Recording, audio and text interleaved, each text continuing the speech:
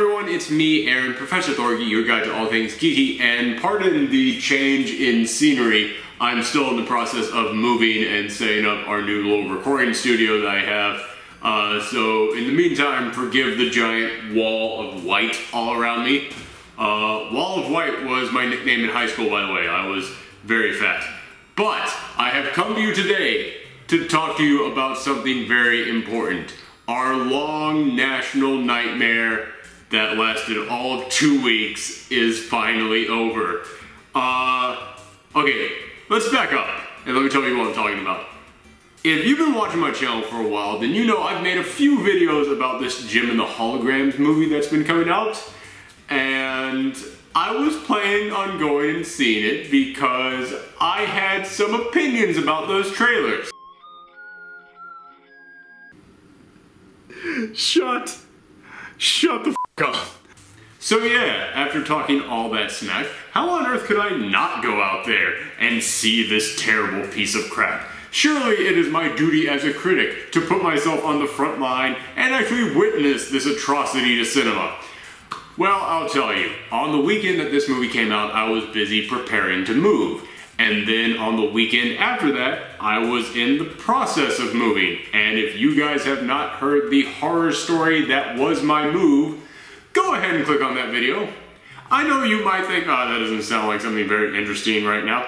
Trust me, this was such a clusterfudge of a move, it was worthy of having its own video. And needless to say, this move, which was supposed to take 2 days and ended up taking an entire week, prevented me from seeing this movie a second time. So, last weekend, I was like, alright, fine, here we go. I am finally all set. I finally have some time cleared up, finally got a day off, I don't have to do anything. I'm finally going to go and see this movie, and it wasn't playing anywhere.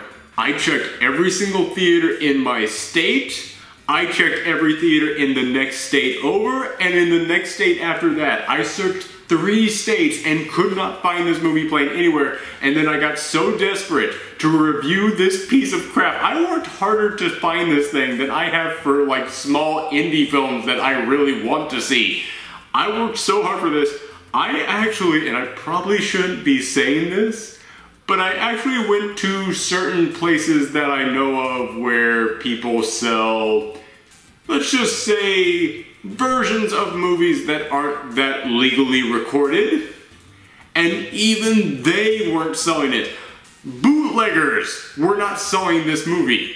That is how bad this film was, is that even the people out there who just sneak into theaters and record them on their phones were like, no, I'm an auteur, sir. How dare you imply that I would sully my merchandise with this filth?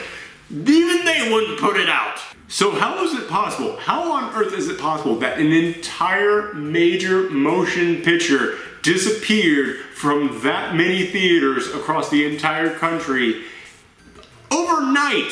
Like it was some mysterious merchant from an old Twilight Zone episode. Like you walk out of the theater and you're just like, oh my gosh, that was the worst movie I've ever seen. I can't believe that they were playing it. Oh, what movie was that? Oh, Jim and the Holograms. It's playing right over there. And then you turn and there's just a blank lot with a tumbleweed blowing through, and some old man comes up to you and goes, that movie theater shut down 50 years ago. But yes, getting back to my point, this movie was pulled from 2,417 theaters practically overnight.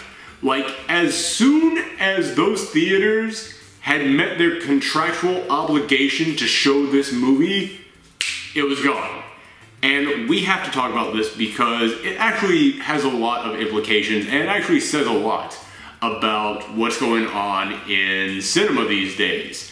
Plus also, I promised you guys a Jim and the Holograms review, and if I can't produce that, I'm at least going to talk about what a massive flop this is. Now, first thing that we have to talk about is the reception that this movie got from both fans and critics. Now, we already knew the fans' reaction to this. We knew that as soon as those trailers came out. I made a couple of videos about, and I have listened to you guys. I have heard from you Jim fans, and I made clear in those videos that yes, I wasn't a Jim fan growing up. I never really got into it, it just wasn't my thing. However, I am a geek, and as a geek, I can tell when someone else's franchise is being screwed over, and man, those trailers let me know you were getting a raw deal on this one. So I tried to be there for you guys, and I tried to speak up for my gym brothers and sisters out there, and yeah, turns out that even the non-gym fans hated this film, because this thing right now has a 20% on Rotten Tomatoes, and I listen to a lot of critics out there, and I read a lot of reviews out there, because I like to try and see what other people think. I don't want to just go out there and say that my opinion is the best. I like to try and listen to what everyone else is saying, and here's the thing, 20%, that's 1 out of 5. I have not read or heard one good review of this. I haven't even read or heard one not terrible review. Every single critic that I have listened to has said that this might be one of the worst films of the year. So I don't want to go out there and make accusations, but at 20%, that 20% walked out of that theater with a little change in their pocket. I guarantee you, Universal Studios maybe didn't pay off some of these critics, but they wined and dined the hell out of them. They sent them into that theater with a lobster and a bottle of red wine right there, and they came out going, you know what? That wasn't so bad. Hold on, I got a little bit of lobster here in my teeth.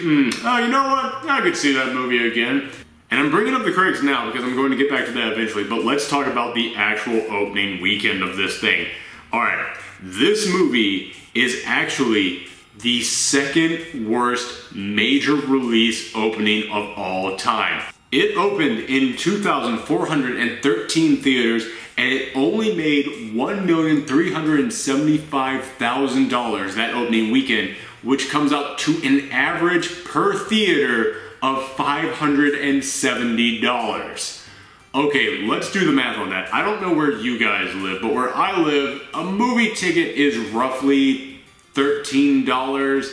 So just doing the math on that one, it comes out to about 60 people in every single theater throughout the entire weekend. I'm adjusting there to make up for the matinee prices being lower, but roughly 60 people in every single theater throughout 3 days. And as I said, it is the second worst release for a major motion picture. The only film to actually do worse than this was 2012's Oogie Loves and the Big Balloon Adventure.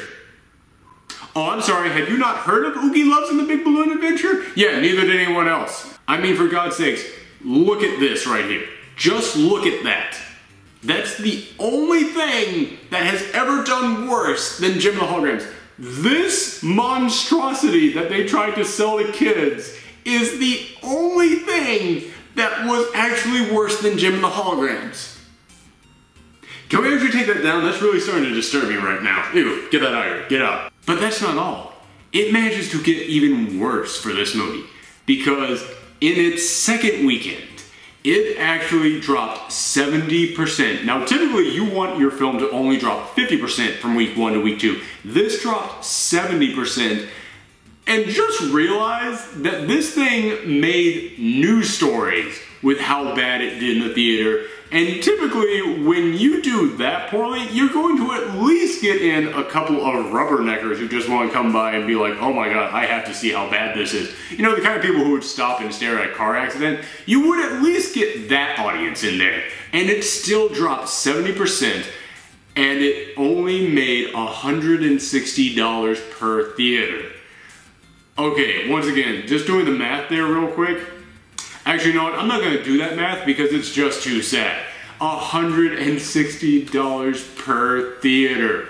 Wow. So in the end, before it was pulled after only 2 weeks, which, by the way, I just have to point out, Oogie Loves and the Big Balloon Adventure lasted 3 weeks. I'm just going to leave that one on the table. But okay, so before it got pulled after only 2 weeks, it only brought in $2,028,000. Now, of course, that is a bomb. Of course, that is a disgrace. But you know what makes this all the better? Is that this movie only had a budget of $5 million. Do you know how hard you have to try to tank with a budget of $5 million, I could make a movie about me just doing random stuff around my house, and it would still bring in $5 million.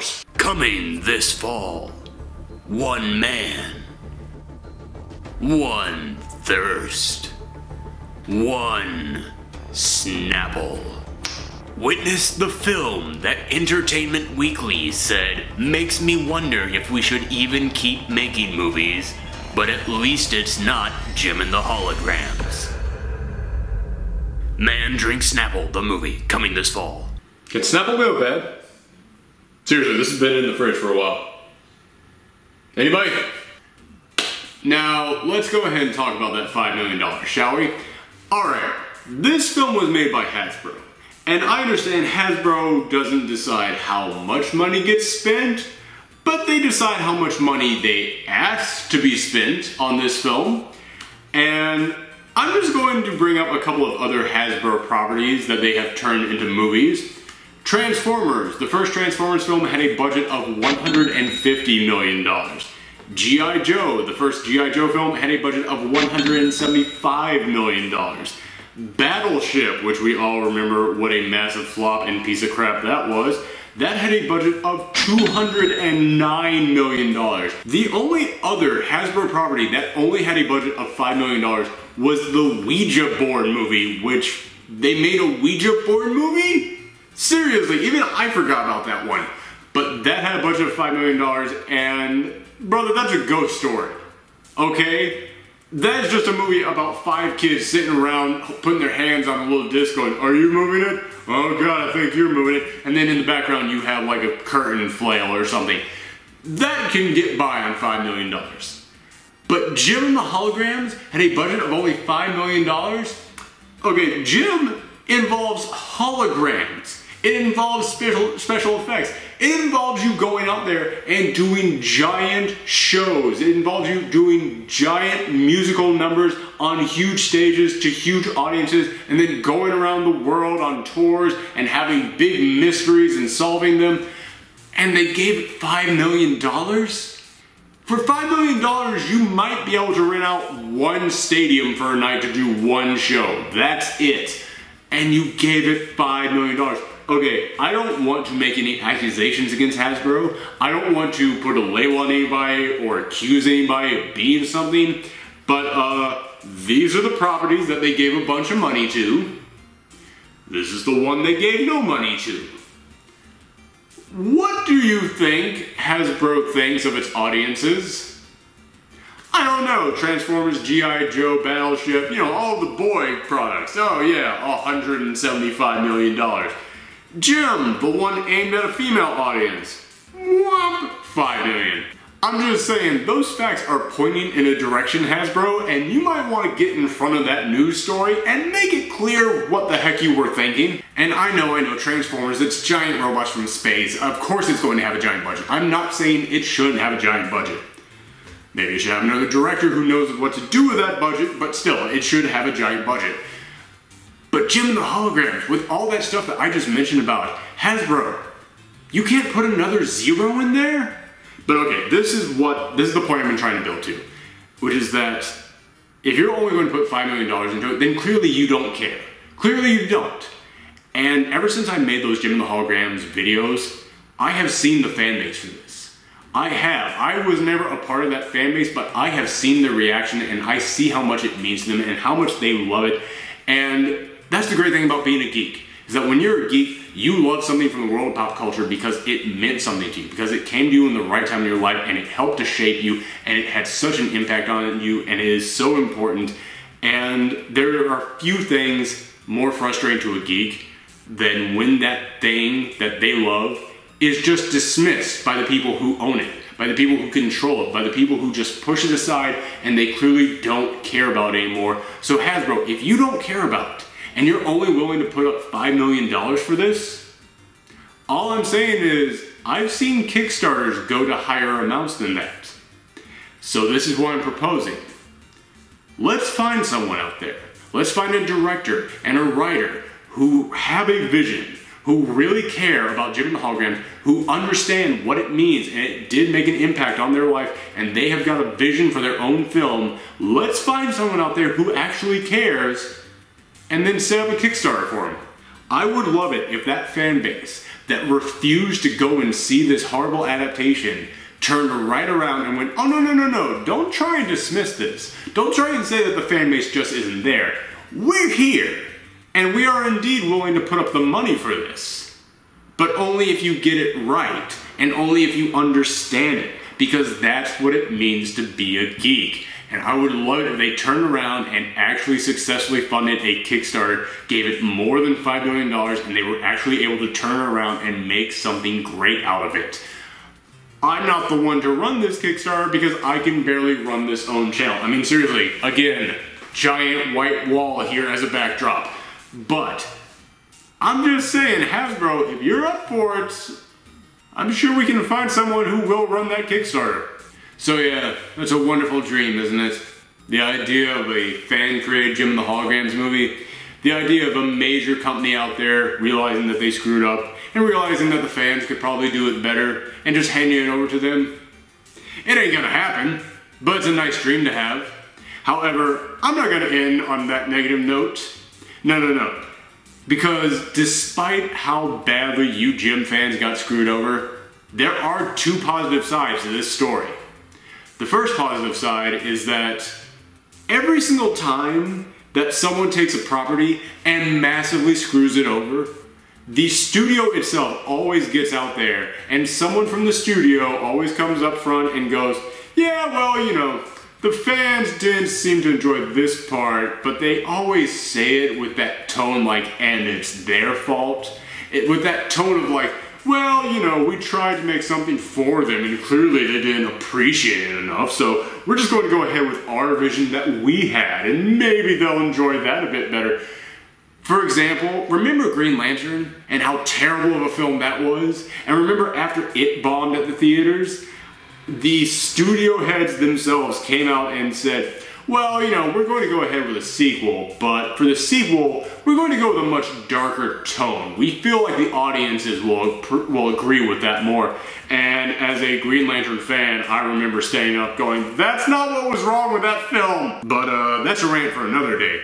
But my point is that every single time that a movie like this tanks, the studio always gets out there and tries to save its ass by blaming the audience. I haven't seen that happen yet. I think that this film actually did so poorly and that people were so outspoken and outraged about those trailers and about the film itself. This is one of the first times I have ever actually seen a studio shut their mouths because they realize they don't have a leg to stand on. This is the first time in which there is no way to spin it that the studio did not screw up. Everybody knows this was the studio's fault, meaning they might actually learn from this. Jim fans, you can go to bed and rest easy tonight, knowing that unlike so many of us other geeks, this is one of the few times out there in which I can say that guy who ruined the thing that you love, he got canned. There is no way that at least 3 people in charge of this product didn't walk out the door with all their in a box. The person who ruined that thing that you love just went to the equivalent of movie jail. He's behind movie bars right now, and he's where he can't hurt anyone else. Rest easy tonight, Jim fans. But the other thing that I want to point out, and the thing that should bring joy to all of us, and to all of us geeks out there who have had our properties ruined before, is that Pixels, Fantastic Four, Jim and the Holograms. I've been in this movie critic game for a while now. I have never seen this happen. This is the first year that I have been tracking films in which I have actually seen it happen, where all the movies that the critics say are garbage actually bomb. I cannot name one movie this year that was critically panned, that everyone saw and came out of going, oh my god, that's terrible, that succeeded. This is the one time in which the audiences finally listened and they actually went, hold on, wait a minute. Everyone's telling me that this is garbage. Maybe I shouldn't spend my $13 on that. The reason so many geeky properties always get screwed over when it comes to the movie adaptations of those properties, especially video game properties, so to all you video game fans out there who listen up to this one, the reason they always get screwed over is because the studios don't care. It's because they know that with all the money that has gone into these properties before and all the money that has come back from these properties before, and with the size of the fan bases, they know that they can just look at that and go, well, clearly the fans will just buy anything with that name on there. We can just slap that name on anything, and then the fans will roll in with all their money. This is the first year in which I have seen the fan bases look at this and go, I see what you're doing. There's no wizard here at all. There's just a little man behind a curtain. This is the first year in which I have seen those audiences wake up. It's beautiful to me. This is the first year when, you know what? Jay Sherman said it best. It's very simple. If you stop going to bad movies, they'll stop making bad movies. Uh-oh, the jig is up. Tell them you want stories about people, not $100 million of stunts and explosives. People, it's up to you. If the movie stinks, just don't go. If the movie stinks, just don't go. If the movie stinks, just don't go. What am I saying? Yes, this is the first year in which I have seen audiences actually realize there's an internet. And you can look on it to find out information and you can see what people are saying about a movie. And if the movie stinks, just don't go. Although I will say there's another Transformers film coming out next year, so that will be the ultimate test of whether or not this theory is true. But until then, I thank you guys for watching this video. As I said, I'm slowly getting everything at my new location set up, so I might be here against the giant white wall for a couple more episodes, but I hope you guys stick around until then. So again, thanks for watching, everyone. If you missed those previous two Jim the Holograms trailer reactions I did, I'll post them at the end of this video. And if you want to see more from me, I do fun, geeky stuff on this channel every single week. I talk about stuff from the world of comic books, video games, movies, anything like that. So if that sounds like something you want to check out, make sure you hit that subscribe button. You can also follow me on Tumblr and Twitter. I'll put the link to that in the descriptions down below. So again, thank you guys for checking out this video, and I will see you on the next video. I just realized I'm wearing the exact same color shirt as my wall and the couch. If I green screen this thing, I would just be a floating head throughout this entire video. Maybe I should do that. That'd actually be kind of fun. Why am I still talking? I'm just gonna fade into my white wall here. Just go full camouflage. Just play the videos over me. Can you see me?